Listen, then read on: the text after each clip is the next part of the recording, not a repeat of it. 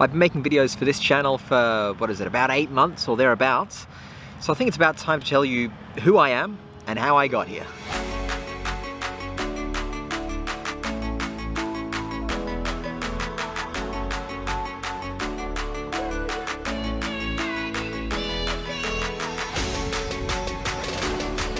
Hey, how's it going? I'm Will from Iron Will Multisport Australia, your place to find tips, tricks and experience in triathlon, multisport and endurance events and training. My triathlon journey has had quite a few ups and downs. To begin with, I was never much of a sporty type until when I was in university, and a friend of mine, Lockie, invited me to go for a run.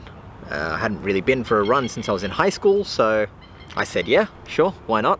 Turned out it was about a 10K run, and I absolutely loved it. This got me hooked on running. So about 2 years later, I was ready to enter my first ever marathon, which was gonna be the Canberra Marathon. The marathon itself went great. I got under 4 hours. So I think it was about 3 hours 52, something like that.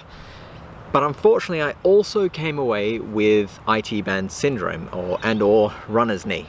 I didn't actually get it checked out at a physio, but that's pretty certain as to what it was. And going through this made me think that I would probably never run a marathon again.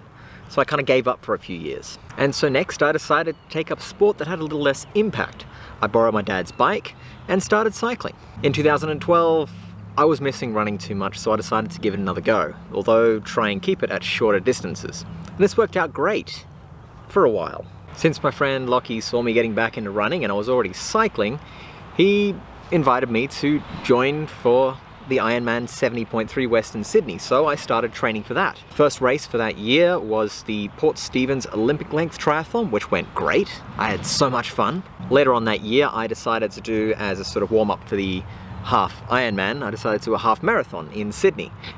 And unfortunately managed to get IT band syndrome once again. I have a big problem. I've been through it in previous videos with supination, so I put the weight on the outside of my feet really heavily.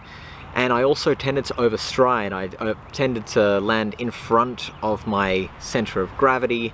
I also tended to heel strike, and while each of these things won't necessarily cause injury to you, when they're all put together and I wasn't giving myself adequate training and adequate warm-up, warm-down, all that sort of stuff, it caused injury. So for the next few years, again, I gave up on running for a little bit, and I decided to take up another sport. So I decided to go for Kung Fu, which is the jacket that I'm wearing. And then one of my friends at Kung Fu, Simon, recommended that I have a look into barefoot style running. So I mentioned to him that I loved running and I missed running, but that I really couldn't run the way I was running.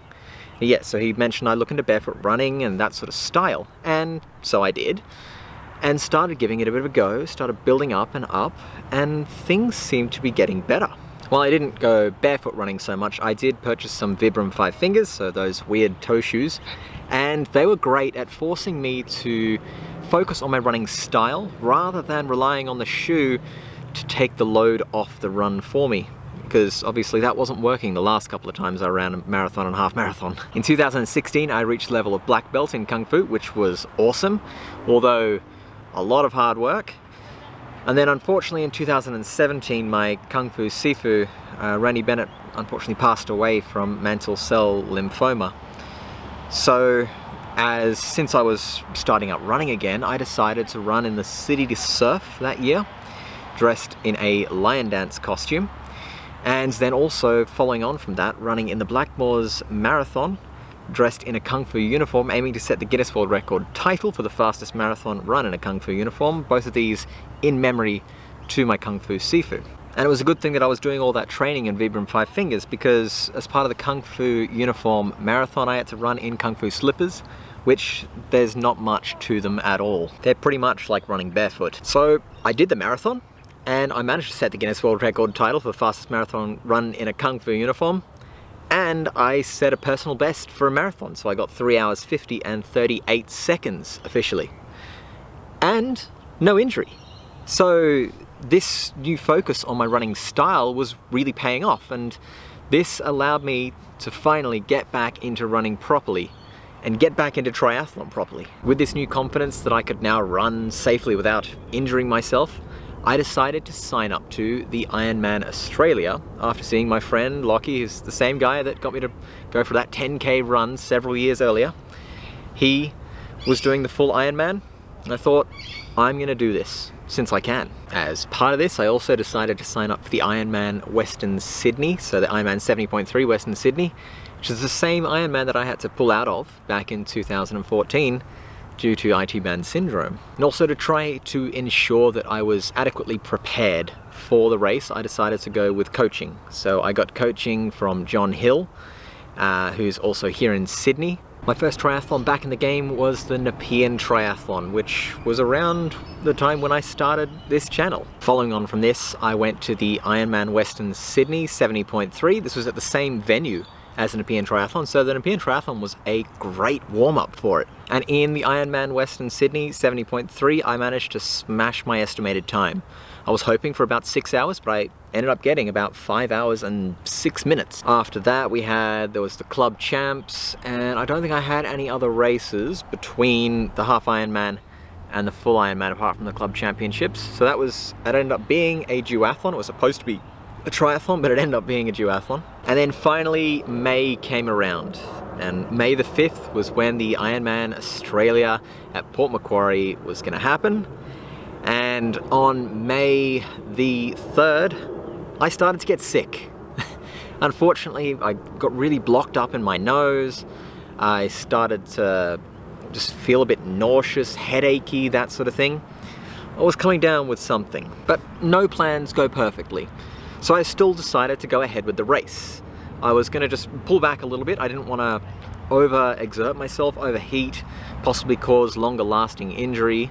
So I just had fun with it and decided I was just gonna try and finish. The race was a roller coaster of emotions. The swim was great. It was the fastest swim I've ever done.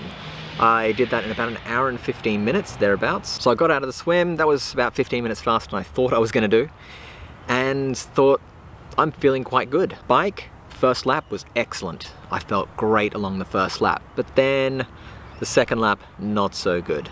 The wind started picking up, started feeling nauseous and tired, and I was really running low on energy. And I couldn't really take in much nutrition. I just didn't feel like eating. It just didn't sit well. And coming into the run, it just got worse. I had to run quite slow. It was quite painful for me to think about as I was doing it. I just wanted to go faster, but I just couldn't. And every time I took nutrition in, I had to go to the bathroom at pretty much every aid station. It was very annoying. Really slowed down my run. The whole thing hurt like hell. But in the end, I made it. I got to the finish line in 13 hours and 25 minutes. I had friends of mine from the triathlon club that I'm a part of, so Balance UTS, at the finish line that were cheering me on. I high-fived them. It was glorious. And in the end, it doesn't matter if you don't achieve your goal. Like, if you set a goal of under 11 hours and you don't achieve that, that doesn't matter so much. What matters is that you go out there and you give it all you've got. You put in the best effort that you can at that given time, and you enjoy yourself and get as much out of it as you can. My goal of under 11 hours can be achieved another year, maybe next year, maybe the year after. But for now, I know that I've finished an Ironman. I completed the Ironman, and I've got the shirt and tattoo to prove it. What got you into the sport? Let us know in the comments section down below. If you want triathlon content every week from here in Australia, then hit that like and subscribe button, and I will see you in the next one. Cheerio.